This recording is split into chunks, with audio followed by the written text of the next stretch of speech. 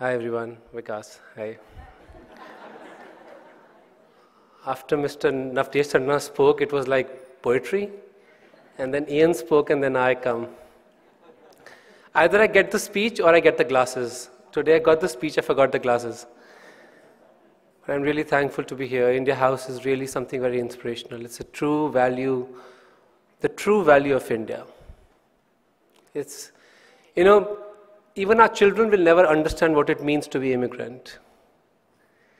When you leave everything you know, everything familiar, everything which is yours, everything you've ever understood, everything you ever touched and embraced, you leave everything, you cross the shores, you come to a new land. You're nothing less than alien. We all have our own story, but it's always very similar. You come as a no person here. You have so much faith in this country that you give everything to it. You get bullied, you get made fun of, everything. Everything which breaks you is in those moments.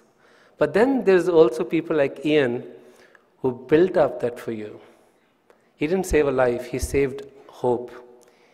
He saved faith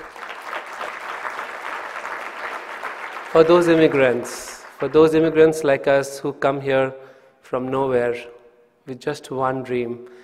We're going to make this place, contribute to it, make it better for ourselves and for this country. It's, again, my English is not that big bucket, so it's going to come to an end very soon. I come from a profession where people don't appreciate, when we started it, it's very funny. I used to sit a cat. You know what does that mean? I met this woman, I used to give flyers on Central Park. I met this woman and she said that, you look so honest because you're always giving flyers. You don't throw them in the dustbin and go away. So can you sit a cat for me? I said, what does that mean? He said, you can come to my house and you speak to my cat for 1 hour.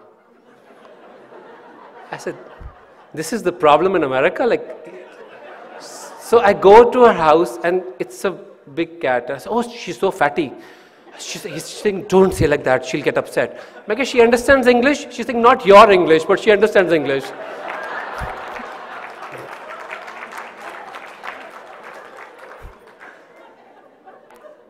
Going to people's houses, cooking for them, dishwashing, cleaning streets.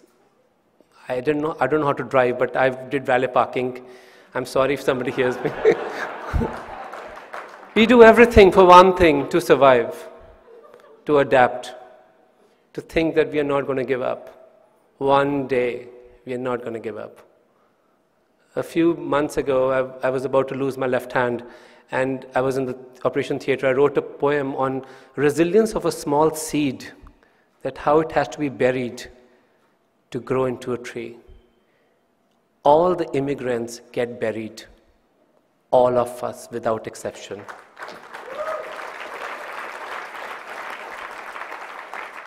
I'm an exceptional story because so I'm sitting in the train, on 7 train, and I'm sitting next to a Sikh guy, and he says, what do you do? I said, I make food. He's saying, oh, one day, don't worry, you'll get a job. I said, no, that's my job. He's saying, why don't you drive a cab? I said, I don't know how to drive. He's saying, oh, that's why you cook. But eventually, I found a space for myself, and you had people who appreciated and acknowledged what you do. Same thing happened with me when I went back to India. It's a very rare story. When you start living the American dream, you don't get a chance to go mainstream in India. I got that chance. I bow to it, I'm thankful to it, I have a lot of gratitude towards it. And I go back to India, and I was very scared because, I had built up the place here and everything, go back to India. And I don't speak Hindi. I don't speak English. I'm an only Punjabi speaking guy. It's terrible. I speak Spanish and they changed my language to Spanish. He's saying it's Punjabi, Spanish, or Spanish. English, they call my English Pinglish. Hindi, they call Pindi. So they say everything as your. So I went back home and I didn't find the purpose. And I was very scared because I'd never done TV before.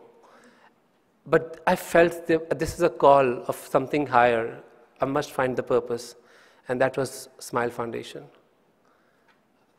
I entered the screen in 2011 on Diwali in India. First time people saw me. People had no idea. I had no idea what television means. And then I met the people from Smile Foundation. Every day has been a blessing because the guilt you have living as an NRI because you leave a part of you behind, it fulfills that for me. I feel complete when I'm working with those kids. And last time I was at the center, you'll be amazed, we have more than 25,000 kids I have, and I'm very proud of it. And I'm still single, I have 25,000 kids, I'm even prouder of that. So, this time when I went to the center, every time you go to them and everybody wants to be a cricketer or they want to be all Salman Khan and Shah Rukh Khans, this time every child wanted to be a chef. So really, really thank you to all of you. Jiten, you're a rock star. Thank you, everyone.